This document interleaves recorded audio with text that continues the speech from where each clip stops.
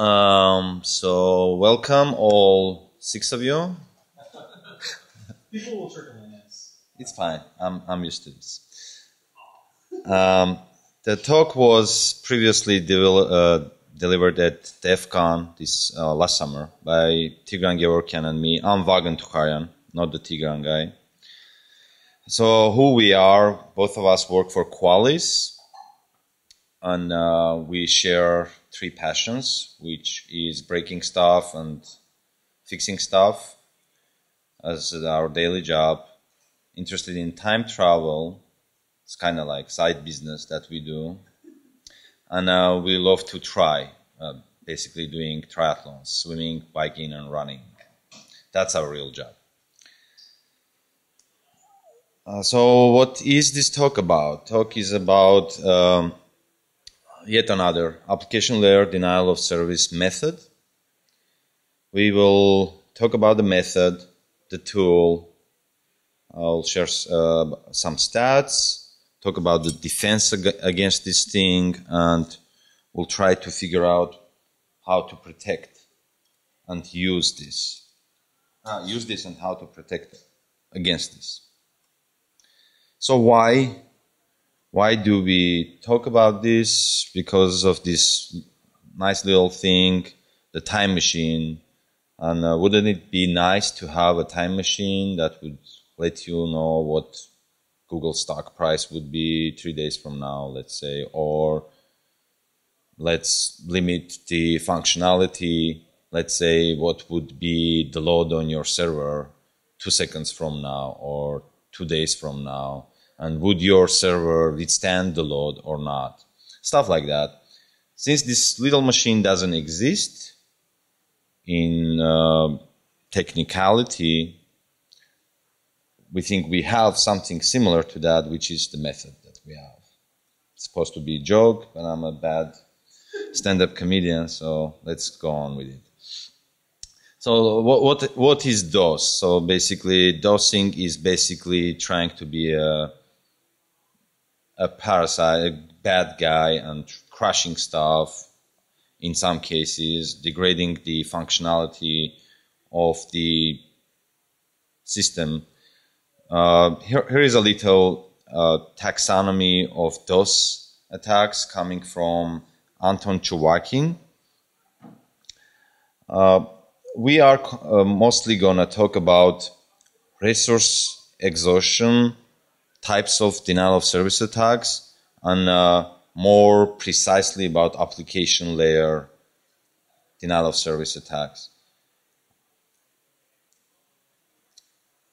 So how do bad guys perform DOS or DDoS? So there is this good old method of just getting the index HTML over and over and over and over till the server dies.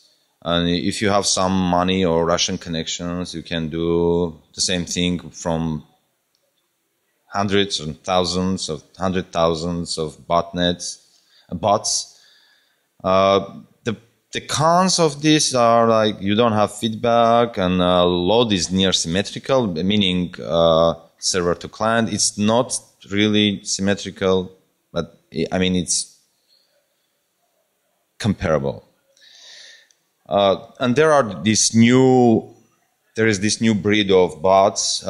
We call them slow star attacks, slow LORI, slow HTTP test, slow read, that strive to have very asymmetrical use, where the client is probably just sitting on a read or write and using very few cycles of his CPU, causing the server do the same, but since it doesn't render the response, it doesn't really have that price of creating the content and preparing it, and basically resource consumption becomes more asymmetrical with these new things, new attacks, and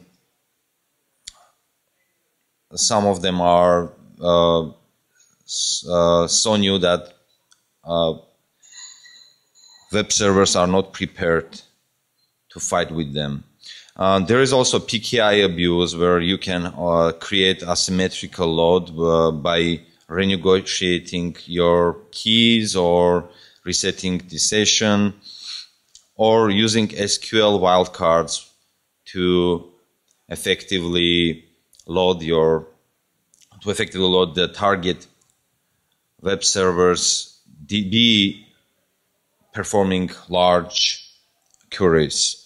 And WebSockets are kind of new thing for web development, but they also have this inherent property of keeping connections alive, which is which kind of is the same as star tests are attacks are striving to get, but WebSockets already has it in it. So what I mean with slow load, let's say you are trying to keep the connection alive and trickle in the data.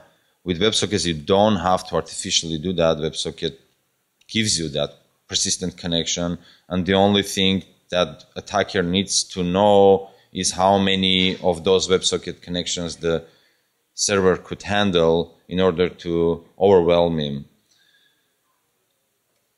Other exotic layer 7 attacks are like the DB overwhelming with wildcard. What would be cool to have a genetic algorithm to try to figure out which exactly payload with what kind of wildcard would give more load on a server.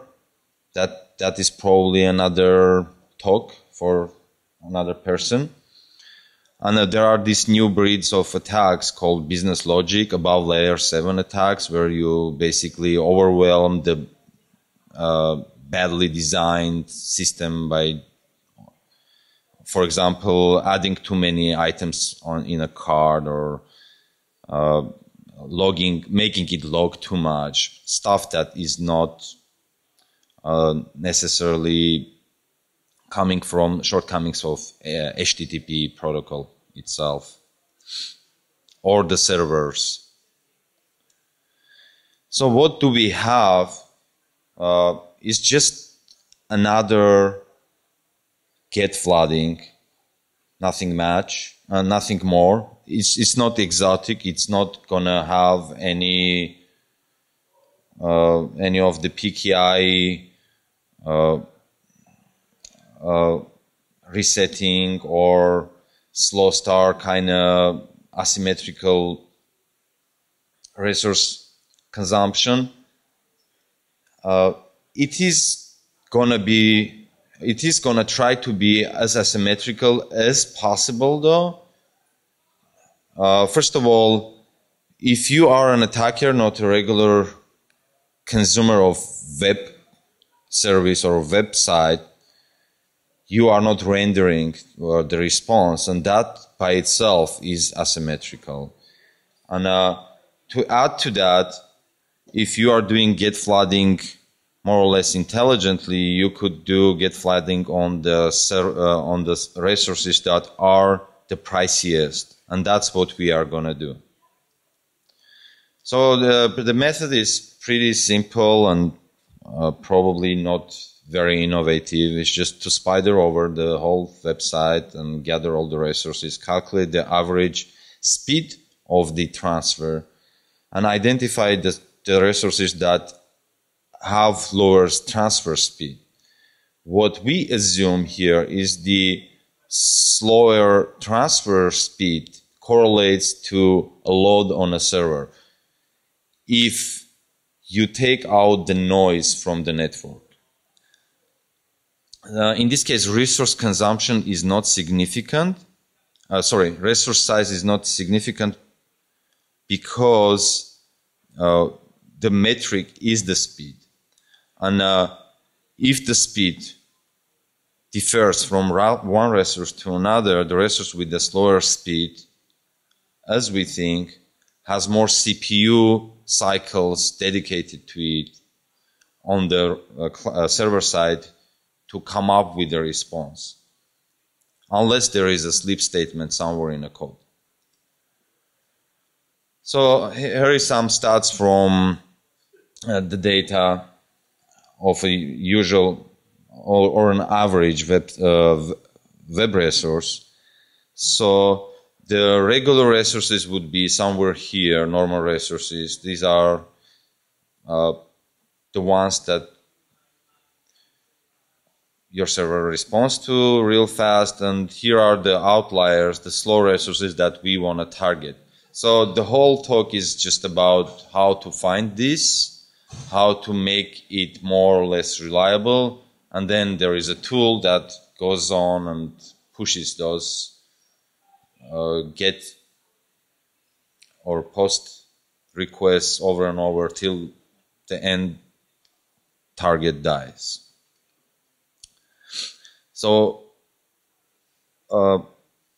just taking those that speed of the resources is not gonna cut, because there will be fluctuation, and there will be outliers. There will be resources with very fast speed and very slow speed. There will be error conditions, and there will be also network speed variations. For that, we do post-analysis, taking the resources that we think are subject to our test, and do perform the requests over and over in n times. N is definable in a usual case 10, and then we get the mean of all those numbers we collected. We will then take the resources with lower mean, which means they are more precise,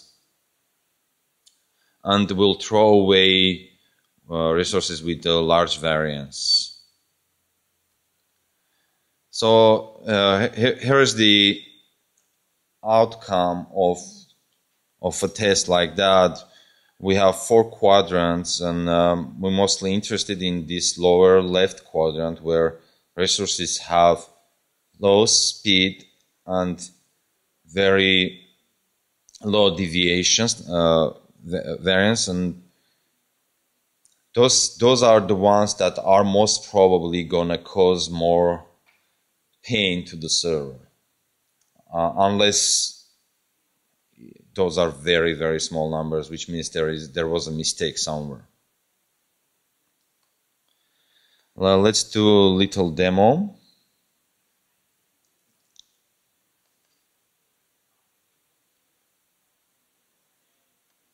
So here the tool is running. Actually, this is a recorded demo of the tool. I'm not so brave. After it ran, it did give out an XML, or it can have it has some logging, but XML is nicer. So in XML you will see the speed of the resource and the mean of the speed of the resource and the standard deviation. This particular run was done on a local machine, and the slowest resource is here on a PHP page that calculates pi, and it's very, very slow compared to regular resources, and standard deviation is very low because it's predictably slow. So what else this tool can do? This is just a pet project of my friend's. He also creates different plots out of the data for visualizing.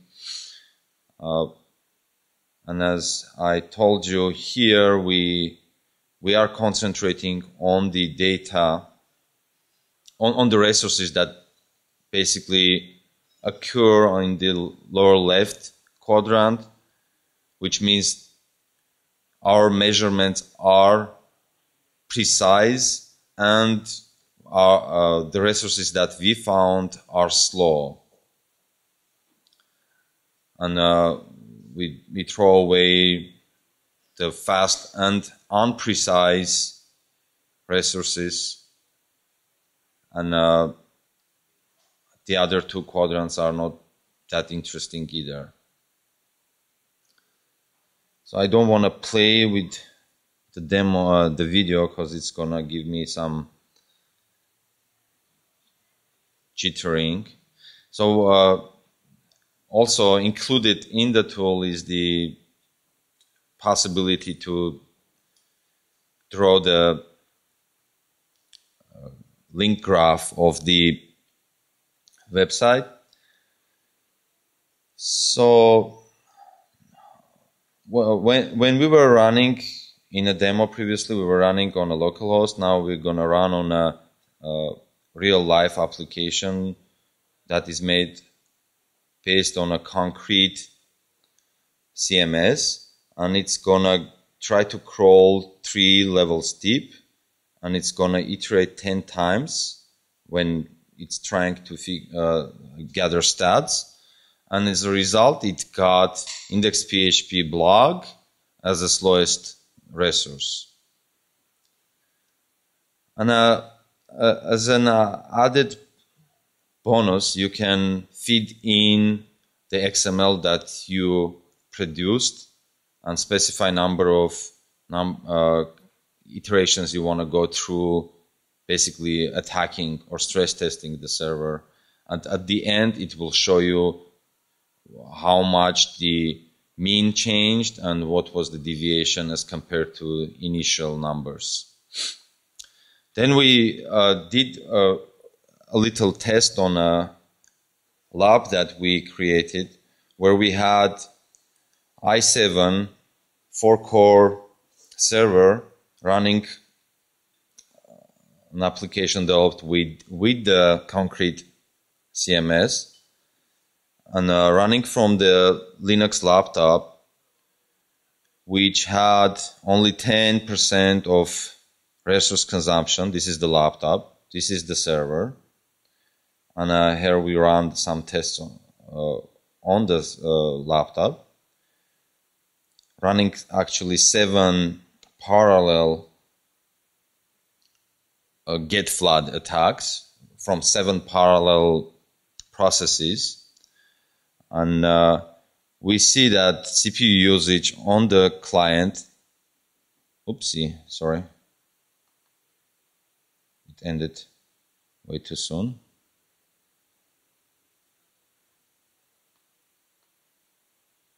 This is what I was afraid of.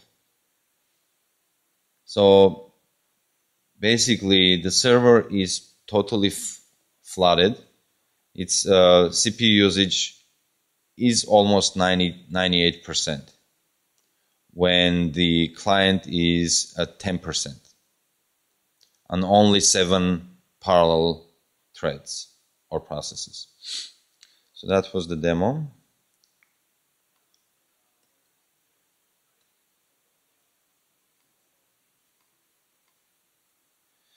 So what could be done, or what we were trying to also do, is to figure out what if the choice of the resources is right.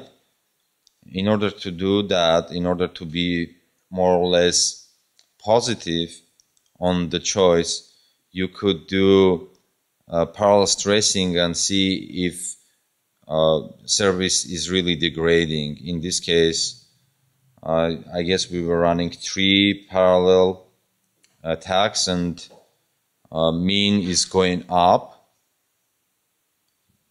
but also deviation goes up too. So in this particular case, it's not exactly a good choice, but using this technique, you could figure out if you are in a right direction or not.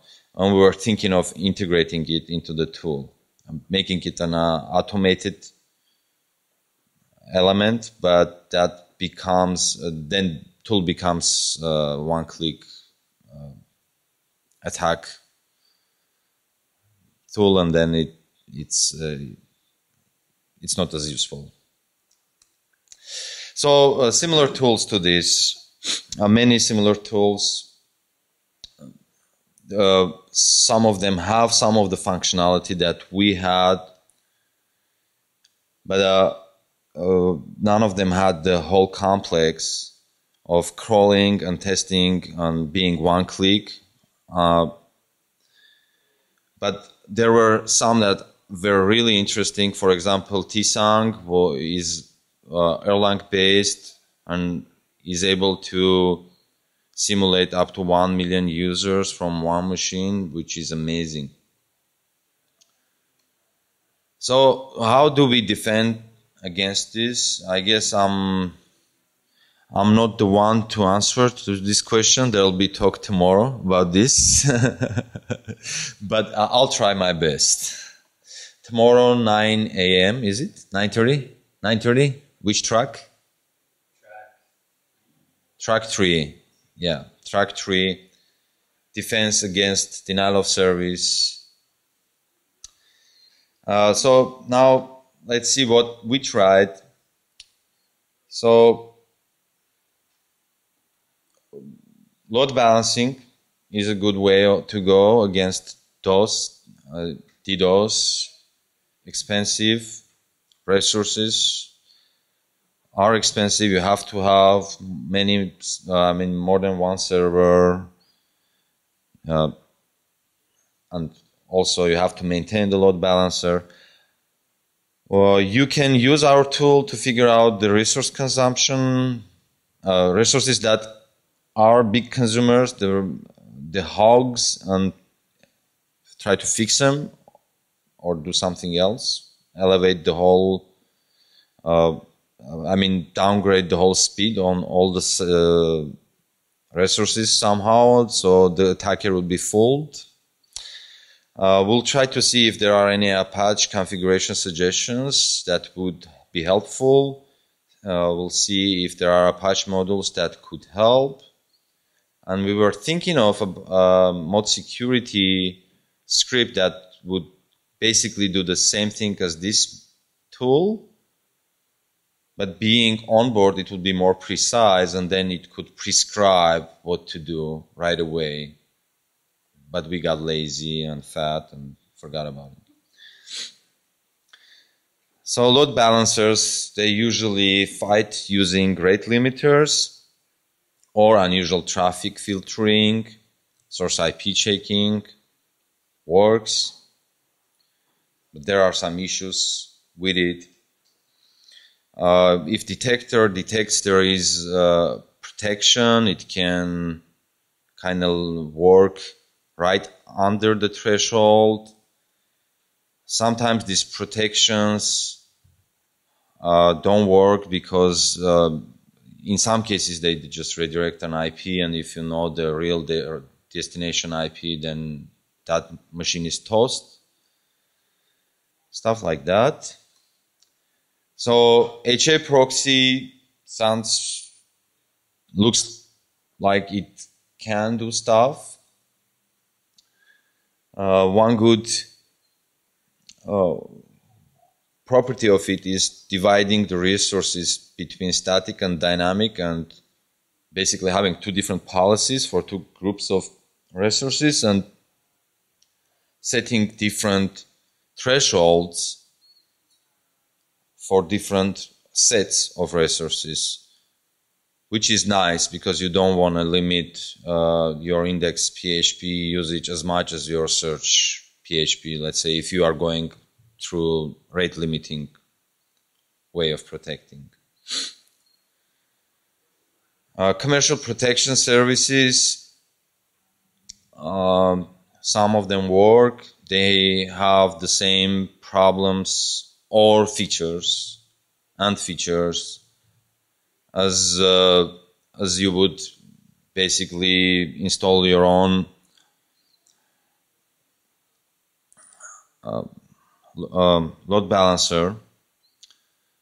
It's a resource limiter, actually limiting is the key here. Limitation per IP, limitation per region, limitation per page. Those are the keywords for commercial protection services.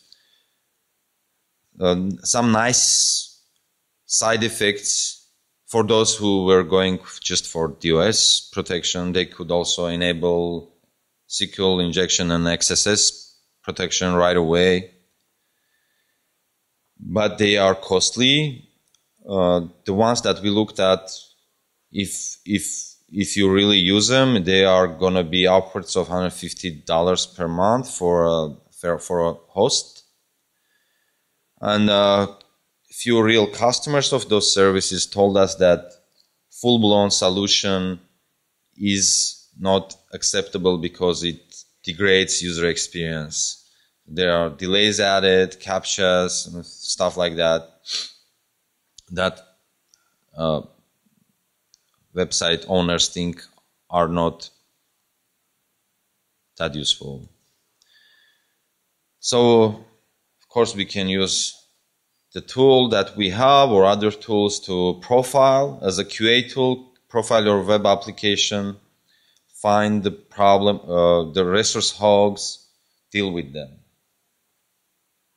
In ideal world, we would also generate a config file for HA proxy or any of the Apache modules that could do rate limiting and feed it. But as I told you, we got lazy and we forgot about all.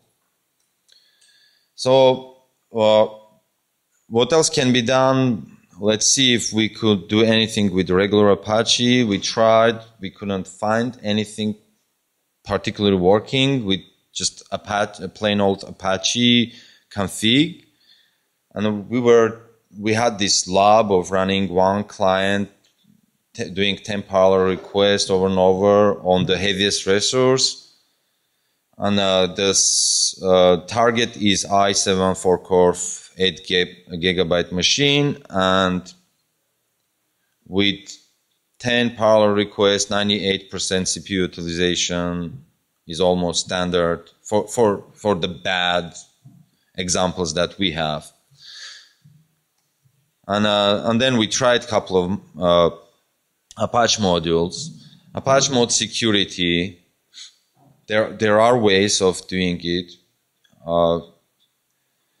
Pretty effective but strict. You limit offensive IPs right away by just putting limiters. Mod limit IP con, similar, a bit more crude, and you need to come up with the number that you specify, which is kind of guessing, and all of these rate limiters are like that. Mod QAS is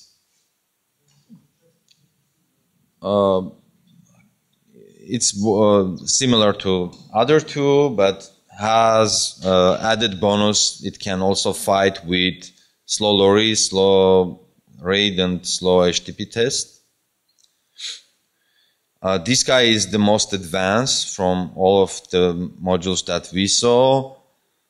It has more sophisticated algorithm of calculating how much each IP can basically hustle web server. It has this credit and depth mechanisms of basically allowing you to go a bit deeper with each client, and then if it figures that that's it, this is a violator, then it cuts it off. Pretty tricky to set it up, but it's working, and if you can read the manual and try it, it also can help you to set those numbers, because you can kind of run it in a monitor mode and come up with the configuration numbers. Mod throttle was supposed to be the one that would do whatever we want, which is looking at the real numbers of load on the server, not guessing in in a module that sits before the Apache and basically doesn't even know what's going on with CPU usage. But this been discontinued, hence the angry green face. Mod evasive, our favorite, was easy to set up, works. And it has this nice feature of blocking period, so it's not, doesn't mean that you block it forever, so you can set it up to a couple of seconds or a minute. So the real user would be still working, but bots will have hard time on pushing traffic on it. We were also trying to figure out if you would use any of these modules. Do you have a problem with configuring your server, the defense of your server against slow star attacks? Good news, no problems. Mod evasive also protects from slow attacks, besides being very good with just flooding attacks. And this guy is a very promising little module, uses Project Honeypot to gather violator IPs and basically blacklist them if you want to. So, kind of finishing up the talk, usage, what you can do. You can be a good boy and just use it as a QA tool. Basically profile your web application, find the problematic links. Be a bad boy and try to stress it a bit, see how it behaves in a stressful situation, or be a very bad boy and do DDoS using this. So empty promises, we would like to understand how load balancers work a bit more in depth. We would like to see if we can add SQL wildcards to the attacks, figure out if we can automate the state reset and figure out if there is load related to it and go deeper with that. And add that automated attacker service degradation measurement in parallel and basically deliver a turnkey hacking tool. Probably not going to happen. That was it. Thanks a lot. And here is the URL where the source code is. Source code is ugly. It's one source file, but it's open, so you can take and change. C++. And all the references are here for all the modules and all the stuff that was referred. And I would be happy to answer to your questions. Please. So when it crawls, do you just crawl all the pages you can get, or do you also try a form submission and that type of thing? No form submission, but you are not limited to each crawler. You can provide an XML file. With just a list of URLs? Yeah, a list of URLs. It has to be of the format that we can read, but yeah, it has an input capability. You can feed in anything from your ZAP or whatever, if you can write a transformer. It doesn't do post requests? No, no post request. Yes. No form submissions through post. Is there a plan to add that in the future, like other types of requests? Depends on how community will embrace this. If there is use for it, we'll do it. If not, then this is just gonna be the theoretical thing that we played with and took the method into the commercial tool.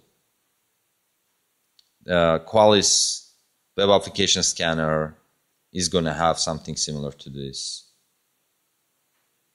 but in a more mild way, without stressing the customer.